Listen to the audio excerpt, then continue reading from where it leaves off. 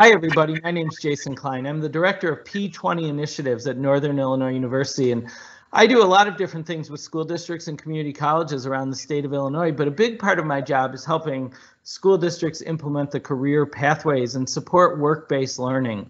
Well, since the shelter in place started, one of the things that went away, in addition to being in school buildings with each other, was the opportunity to be in workplaces, doing job shadowing, internships, and having those experiences. So the idea of this series, the Career Pathways Virtual Trailheads, is to bring the workplace to you, to students, with a variety of different occupations available for you to learn more about, as well as learn about those essential skills that cut across all careers. Today, this is part of a series of interviews we're going to have with staff members in St. Charles, Illinois. And we don't often think of government as an important industry, but it's super important. I work for the government, for example, and our guest today, Joan, she works with the government. So Joan, I'm going to turn it over to you and let you introduce yourself. Thank you. I'm Joan Schouten, and I currently work for the City of St. Charles. I am their Purchasing Division Manager.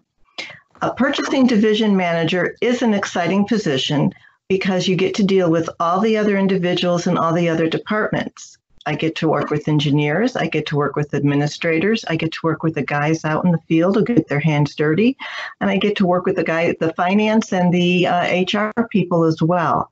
And what do I do for them? Anytime they need to either order a good, an item, something that's tangible, or hire a consultant for a service, or hire another company to facilitate our services, they have to go through purchasing. In purchasing, in a government scenario, we spend the taxpayers' dollars. Now, if you like to spend money and shop, this could sound kind of exciting because that's what I do. I spend other people's money. When you work for the government, you have to be very prudent and very careful on how you spend government money. You have to follow the laws, and you have to follow the documentation, and you have to make sure that everything is fair and transparent and ethical and accountable and professional. How do we do this?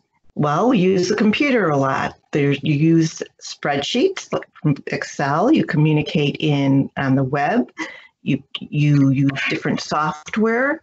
You might make brochures or advertisements to build your vendor base or educate your vendor base. You are helping write technical stuff from the engineers or the guys out in the field on what it is exactly that they want to order or serve. You have to make sure that what the vendors are getting and reading and reviewing is clearly understood. So there are some writing skills that are needed. Sometimes you have to write very simply in your writing instructions, and sometimes you're writing very visually so they can see what it is that they have to do or provide. Frequently, it is a team effort. So whereas a procurement person might gather all the information, the procurement person depends on the other departments, and it's a team work. So we have the end user, and we have their boss who might be watching the money, and you have a procurement person who's doing the documentation, and depending on what it is, you might need a lawyer to help look at contract information, and you need somebody in finance to make sure all the money's available. So the procurement person tends to be a liaison or team leader or facilitator to help spend the money. So Joan, let me jump in because you've given us a lot of information. There's a lot involved, and I can't help but think about my friend Shar, who was one of the school districts I was in. Shar was our head of purchasing, and she had to become an expert on everything. I mean, I was in charge of technology, and so as we would start a process, and technology is exempted in Illinois for school districts from requiring an RFP, and I'll ask you in a few minutes to talk about about those kinds of processes and explain to people what those are. But oftentimes we did them anyways. And when we would start those processes, Shar would know nothing about those things. And by the end of it, she would be maybe not quite as expert as the members of our IT team, but probably second after them. And so tell us about, with all of these different people you work with and all of these different things that St. Charles has to purchase, what does a typical day look like in your job? Can you walk us through that? Well, while there's no 2 days that are exactly alike, because you rarely order exactly the same thing all the time, or try and solicit and buy it, a typical day is someone from out in the field, someone from another department might contact me and say, okay, I need to hire a consultant to do this. Or we're looking for, we have this project and this is what we need.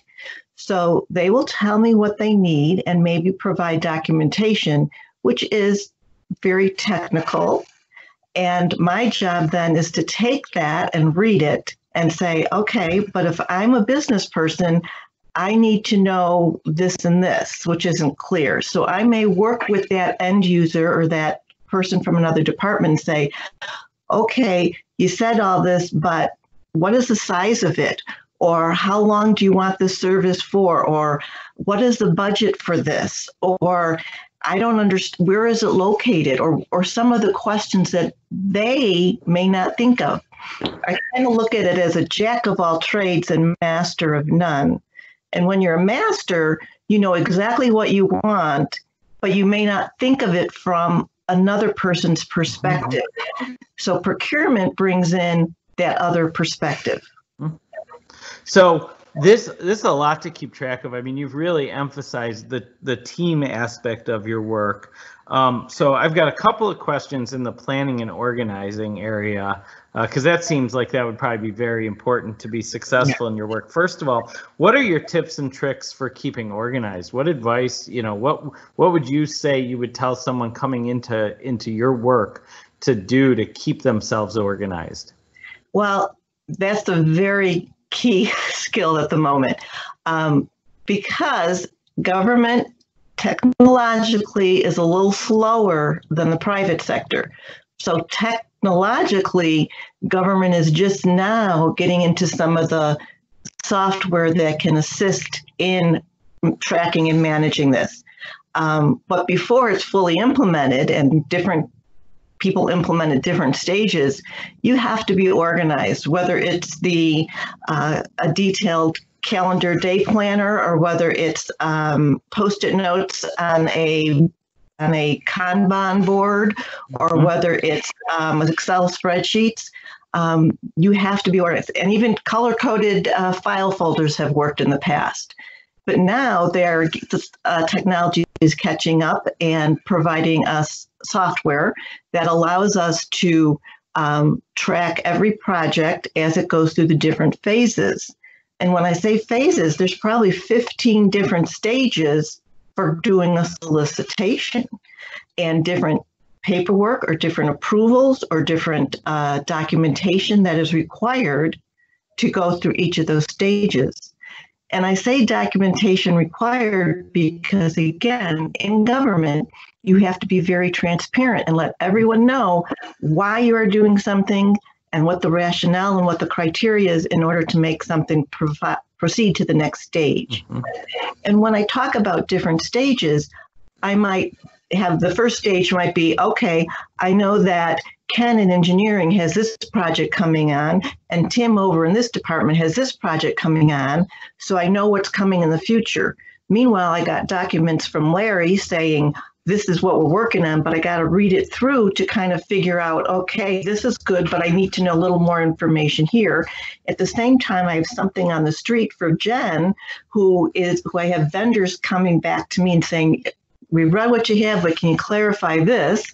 And then there's probably responses coming in from 3 or 4 different vendors on something that I have out there for Chris, where I have to do some mathematical analysis of dollars and hours spent, and if they have all the compliance to the government requirements. And then it goes back to Chris or whoever the evaluation team is, and they are looking over everything to make sure that who is qualified to do the work and how are they documenting that they are qualified. And by the way, are they providing exactly what we asked for? And then when they say this is who we think is the most qualified with what we've asked for, then we got to make sure that the contract is all in compliance. And then it might require a legal review. And then it will have to go to the government council, most likely, for their blessing and their review to make sure everything is compliant and the best value for the city, and it's still a good expenditure of public funds. And then we get to start the work. So it's a lengthy process with multiple steps. It is a lengthy process. And again, it's very clear how many people you interact with on a regular basis. So two kind of opposite sides of the coin questions here coming up. The first, what is the most exciting aspect of your work? Well, what I find most exciting is twofold. One, I enjoy knowing that what I'm doing and all of my attention to detail is to better the community that I live in. It's my way of contributing and giving back. And that's just an internal value that I have, that I want to know that I'm doing good. I'm not motivated so much by making money but I want to make the world a better place. So that is exciting for me. The other thing is I'm somebody who likes to solve puzzles or keep things in order or just keep things flowing and moving. I like throughput. I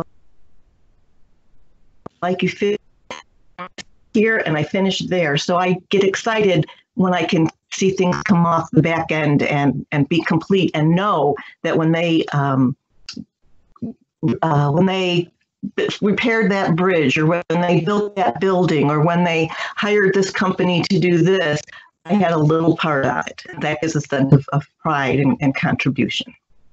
So the flip side of that then is, in all of our jobs, there's either work that we don't like to do, or that people from the outside might not know is part of our job. What is something in your work that either people would have no idea you have to do, or that might be, whether for you or for other people that do the work, kind of a source of drudgery and not maybe the most fun part of the job? But we really want to expose all aspects of the workplace as we learn about them, so we don't think that a job is just going to be the one glamorous thing that people might be thinking it is. You're right, and every job does have a little bit of drudgery, and the drudgery could be all the paperwork. Most people do not want to enter a career saying, I love to do paperwork or I love to do detail work, and yet it's kind of exciting. It's a drudgery because, again, when you work with different people approach things different way, and some people are easier to work with than others, and some people understand why I ask questions from left field when they know exactly what they want and they thought they said it clearly. So sometimes that clarification can, personalities, you gotta work with a lot of people, but probably the drudgery is a lot of the detail. And they say the devil's in the detail, but that could be drudgery. And then again, once you put that last puzzle piece in, it's done and it can keep going. But until you find that last piece, it just sits and pesters you. So I think some of the drudgery is the detail and the paperwork. But again, once you get that done, there's a feeling of satisfaction. Cool.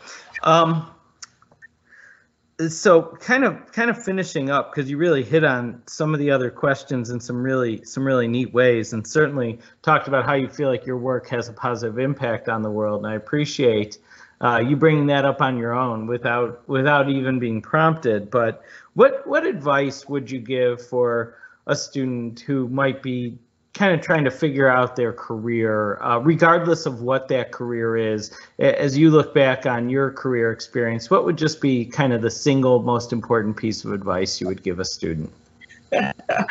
I think I have been asked that question before, and I never knew really what I wanted to do when I was younger. I thought I wanted to be a teacher, and I've done some teaching, but in my job, I'm teaching people the processes or teaching them and walking them through how to do these solicitations.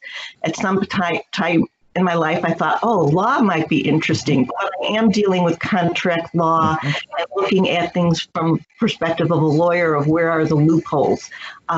Because I didn't know what I wanted to do, I'm very fascinated by hearing what do these engineers do and how does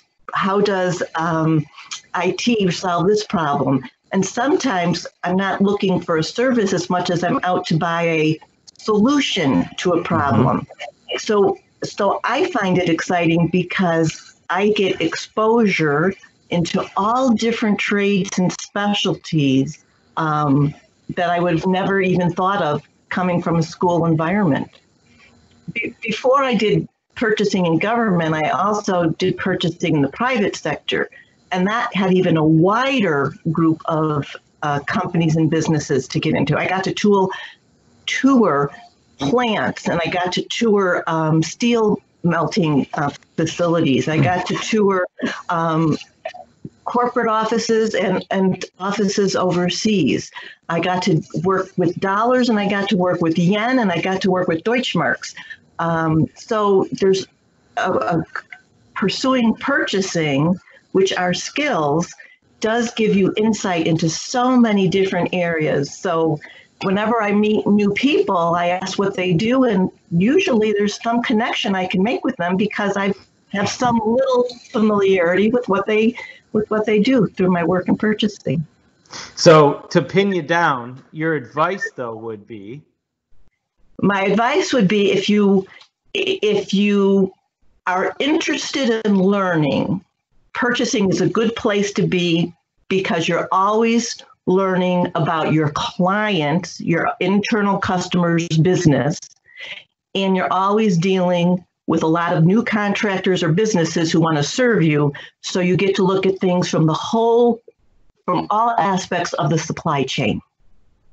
Yeah, as I said earlier in this process, it is an incredibly interesting job, particularly in government when you think about the range of things you're responsible for. I mean, again, in my experiences in the school district, we're doing everything from parking lots and construction to books and computers and 3D printers, and so to healthcare products, right? I mean, that are part of our schools, and so yeah, there's no shortage of things. I am sure that you would be hard pressed to meet somebody and not be able to have some connection from your work experiences. So, well, this has been super, super helpful. I really appreciate it. You certainly have a career that highlights the importance of collaboration and the importance of organization. Those things are clear as you manage all of these different projects with all these different people. And so thank you so much, Joan, for joining us today. You're welcome. Glad to have been here. For those of you watching, remember, this is another in our Career Pathways Virtual Trailhead series, from Broadway to an electrical outlet and everything in between. We've got the occupations covered and more coming. If you have ideas about an occupation you'd like to see us highlight, about a specific person you think would make a great guest, or certain questions you would like us to ask, please go ahead and share those with us on Twitter. Our Twitter account is @P20 Network. That's @P20 Network. And for example, one of the questions we asked Joan today came through that kind of dialogue that resulted from a Twitter connection. So thank you again for watching. We look forward to bringing you more of these. And Joan, thanks again for participating. You're welcome.